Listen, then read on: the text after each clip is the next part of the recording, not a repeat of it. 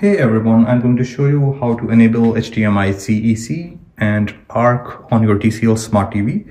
So on your TCL Smart TV, it is very simple to turn on the HDMI-CEC. To do that, on your remote, you have to click on the top right corner settings icon right here. So when I click on the settings icon, this is going to show up, and in this menu, you have to go to the system. So in the system, you can click OK on your remote. And if you scroll down, you can see the T-Link control other CEC devices.